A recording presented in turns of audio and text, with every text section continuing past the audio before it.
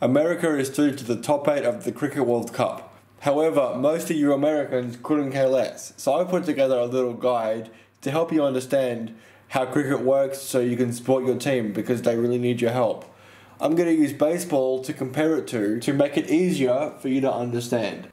Instead of having one batter run around a circle, cricket has two batters at either end of a pitch, and every time they cross ends, that is one run. But when you make a run, you don't stop batting, you keep going until you get out. A home run is called a six because it gives you 6 runs. But if the ball hits the ground before it gets to the rope, that's worth 4. The pitcher is called the bowler, and they must run in at the batter with a straight arm, instead of there being one for the whole team. When the bowler bowls 6 balls, that's called an over, and then it's the next bowler's turn.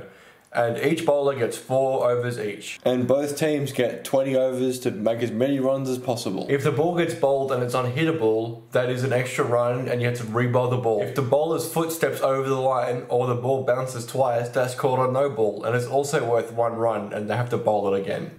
And then the next ball is a free hit, which means that no matter what happens, you can't get out. Ways you can get out is if the bowler bowls the ball and it hits the wicket, someone catches it, or you hit the wickets when the batters are running. And that is the only way you can get someone out on a free hit or no ball. Support your country. It's broadcasted on Amazon Prime.